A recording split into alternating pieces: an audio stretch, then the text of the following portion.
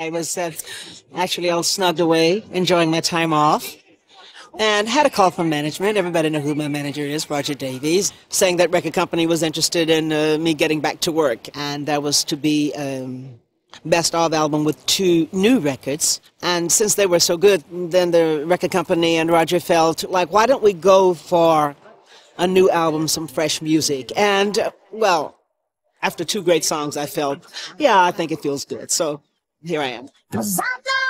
Oh, the Metro Boys.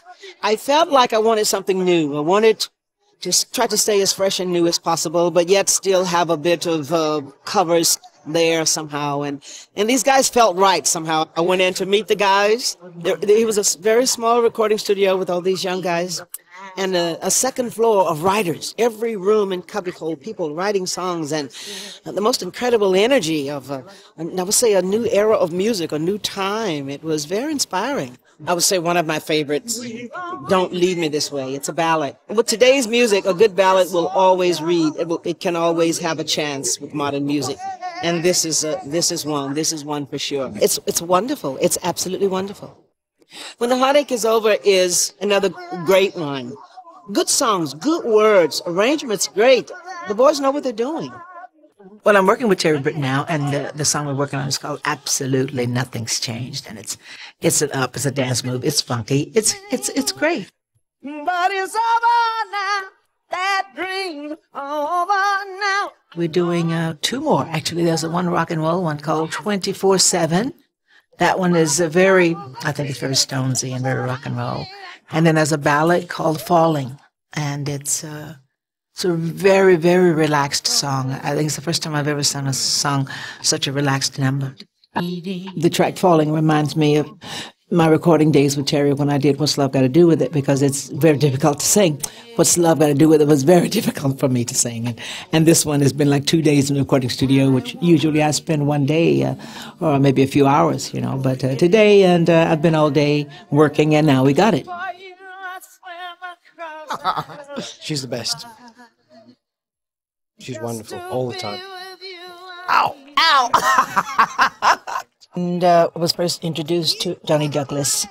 I walked into the studio, and he was sitting there like a kid with his feet up like this, looking. And the room is full of toys. Why don't you go there, tell my heart? Star Trek, and he's got a picture of his little baby saying, "I feel good." It feels good. It's fantastic. He's really cute, and he's funny, and he's fun. And he makes recording a little more fun. He gets what he wants. He works your hard because he listens very intently. The story is a mixture of kind of gospel and yet rock and yet current music. It's all a mixture, all in one song that comes out quite explosive. And that was something else I wanted this time. I wanted to get back into some good rhythm and blues, but I wanted it with the edge of rock and roll, and I got what I wanted with the songs on this album. I have a little bit of all of that in there now, and I'm really happy about it. Bye. Mwah, mwah, mwah. Okay. Working with Herb Ritts again. He came up with The Shot, the cover for the album. It's a new me.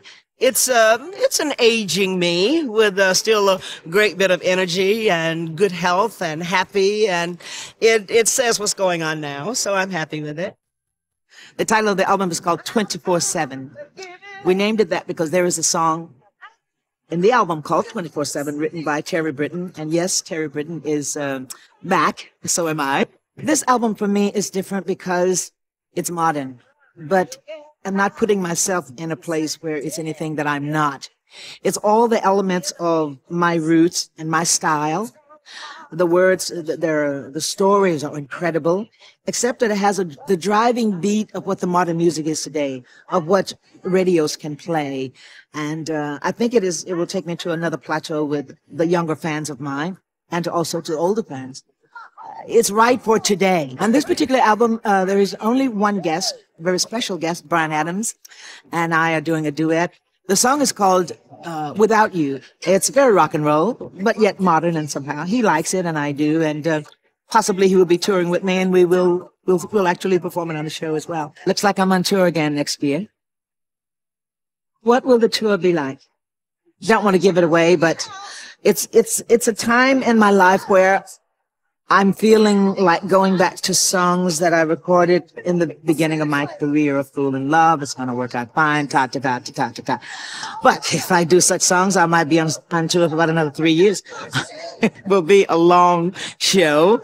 But I think it's time for that kind of tour. It's my 60th birthday, and I'm kind of celebrating my success and my stardom, and those songs were a strong part.